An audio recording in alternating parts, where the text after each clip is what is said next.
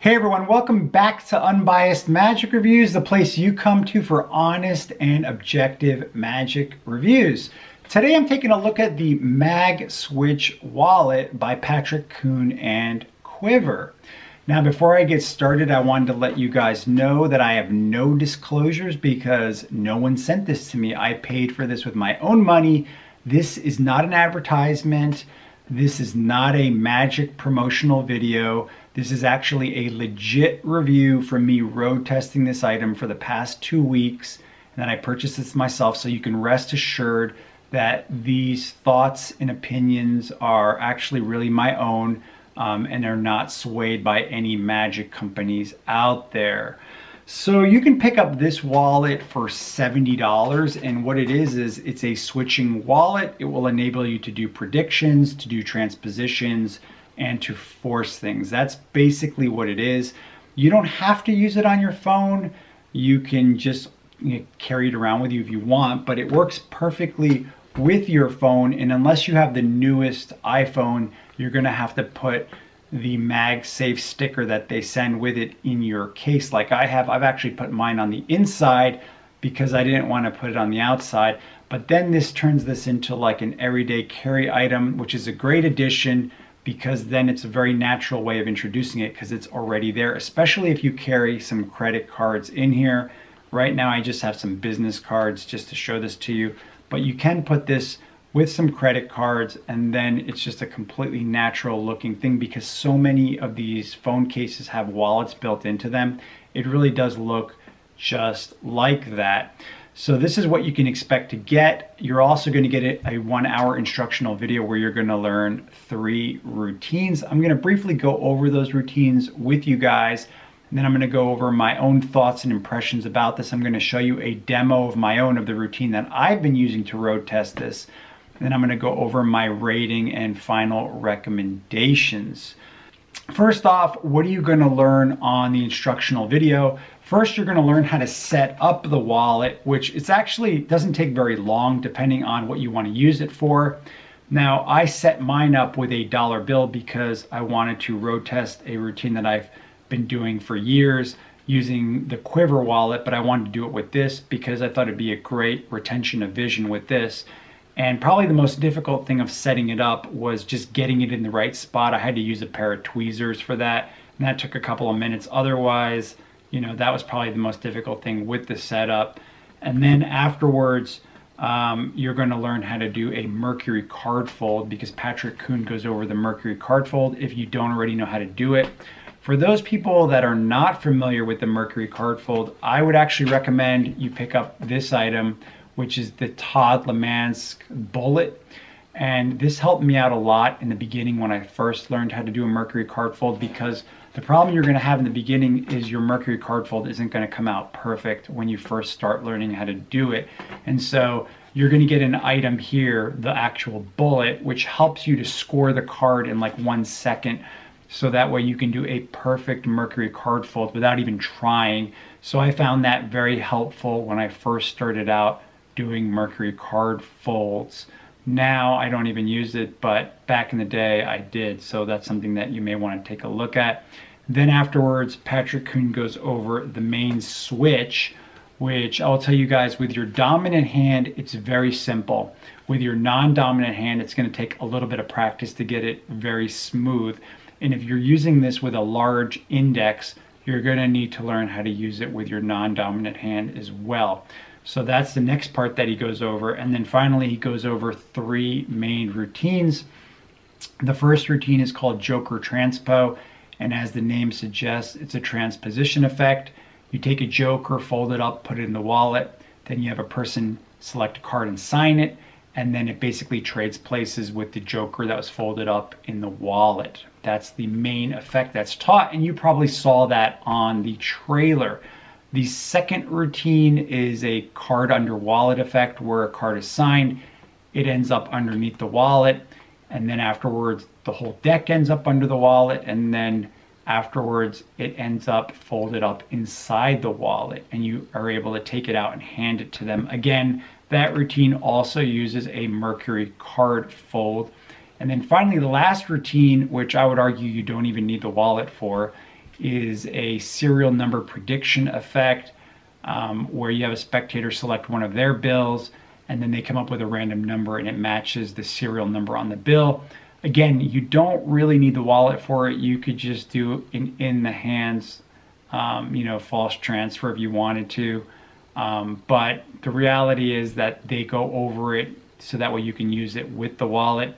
You guys are going to see here in a moment a demo of the routine I used with this, and it's totally different from those that are mentioned. And I primarily picked this up because I saw that this could be used very well with other mentalism ideas that I have, especially billet work, some routines that I've come up with billets. And I thought because it attaches to your phone, it would work great as, something you can introduce in a very organic way because it's already out in the open, it's already there sort of thing. So that was my main reason why I picked this up. Let's take a look at my demo, and then afterwards I'm going to go over my impressions of this wallet and my rating. Let's take a look at that now. All right, here's a quick demo of the routine that I've been using with the MagSwitch wallet, and I've been doing this routine for a long time, but using, for instance, like Quiver wallet and other items. This actually leads to a nice retention of vision, and it looks very natural because it's attached to your phone. So you might be using your phone for something and just leave it there. You may bring attention to it and say, this is my lucky dollar bill. Do you have a lucky bill you carry with you for some reason or whatnot? Or you don't say anything and you just have the spectator go into the routine. Or for instance, I'll have them think of a playing card since no one's here. Hey Siri, name a playing card. Okay, it's the 2 of diamonds. There you go. So they've named the card. Usually at that point, what I'll do is I'll say to the person, is there any reason why you chose that? Like, is there some significance to that? And they may have a reason or not, but I'll say to them, remember that my phone has been here this whole time with my wallet. And in here, actually, I have some credit cards. These are actually just my business cards, but I'll usually have a credit card in there, and I'll say to them, can you hold out your hand for a second? Here, you take the bill and open it up and take a look at it. And the nice thing here about it is that they can open up the bill themselves and they're going to see the 2 of diamonds, and then I can usually just tell them that's why it's my lucky bill. And then that leaves them with a question of whether or not they just got lucky or not. So that's how I've been using it. It's really simple, but it plays actually really strong. You should try that out if you do decide to get it. It really works well. All right, so you guys took a look at the routine that I used with this wallet, and I've had a lot of fun with it. And the next thing for me to do is to explore using this with just billets in general and coming up with some routines of my own with billets. I'm gonna have fun doing that. What are my impressions of this wallet? I think it's made really well, but I do think it is expensive. This is made out of real leather. Hopefully it will last. I think it's a nice little addition to my magic. And for those of you that are thinking about picking this up, I would say that if this is something you're going to use all the time, then maybe it's worth it. But if you're not going to use it all the time, then I think it's a little bit expensive, and you probably should just consider just picking up a Quiver wallet instead, because the Quiver wallet pretty much is going to do the exact same thing. The only difference is that it's $14 if you pick this up off of eBay. Now, I'm not sure if that's like a knockoff version on eBay, but that's what I see it listed for. The Quiver wallet is $14 on eBay. So it's kind of hard to beat that when you think about it. Now, if you're gonna pick this up because you wanna do like a signed card to impossible location, and that's crazy visual retention of vision, then I would say you may also want to take a look at something like Roger Curzon's Miracle Signed Card to Envelope, because it has a really nice retention of vision, as you can see here, and it's very easy to perform and it's very inexpensive. I think you could pick that up for like 35 bucks, so it's like half the price of this. So if your main reason for picking this up is to do like a signed card to, wallet type of effect, then you may want to just use something like what I'm mentioning of Roger Curzon's signed card to envelope, just because it's economically better and it looks exactly the same when you think about it. It has a really nice retention of vision to it. So that's really my thoughts about it. I really did like, though, how organic it looks, because it's there, it's on your phone, you put your phone out and it's ready to go. So I really like that a lot.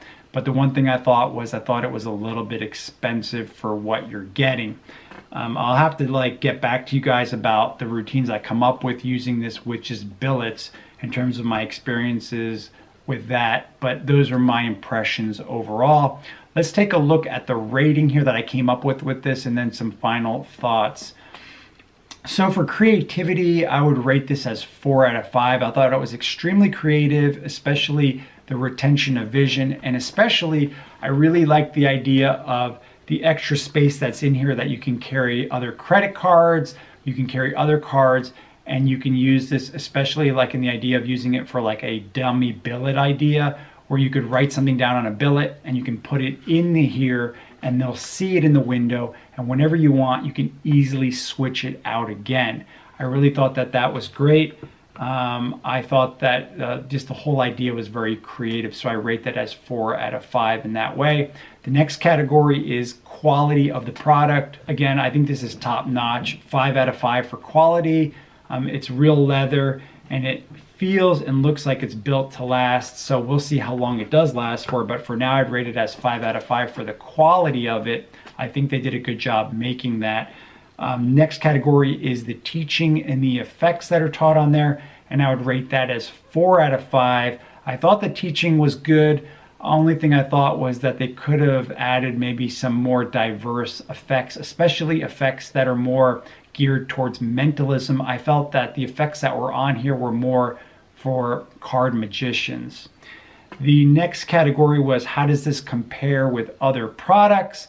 And I would have to rate it really as 3 out of 5, because I think that it's as good but maybe not better than other switching wallets out there. The reality is, if I compare it to the Quiver wallet, other than the retention of vision aspect, for the most part, it doesn't really have much on the Quiver wallet. I would say the Quiver wallet is just as good, really. So I rate it as 3 out of 5 in that way. For audience reactions, I would give it 5 out of 5. Strongest reactions, and maybe because of the retention of vision of it, really just adds to it. In the spectator's mind, there is no question that that dollar bill is the same dollar bill that I hand to them in their hand. In their mind, it's the exact same bill that's been there from the start. And then finally, the last category is the price, which that's a category that I rated the lowest, 2 out of 5, and that's because I thought that this was really expensive for what you're getting. Maybe the creator would argue with that, but that was just my own impressions of this, giving this a final score of 3.83 out of 5, which is still highly favorable. And I personally would recommend this to anyone who is into mentalism, or anyone who's looking for a switching device that they can carry with them every day on their phone, and they can introduce it without having to justify it. Because that's the nice thing about it, is being on your phone, you can introduce it without even saying anything. You just have it there. Just like in the demo that I showed you, the way I performed it a lot was I would just put my phone out there, it's just there, and I'd have them think of a playing card. And then, as a second thought, I'd say, oh yeah, look, I've got my wallet here. By the way, here, check out this bill. And I just hand it to them, let them open up, and let them find out for themselves that you predicted ahead of time the card that they just merely thought of.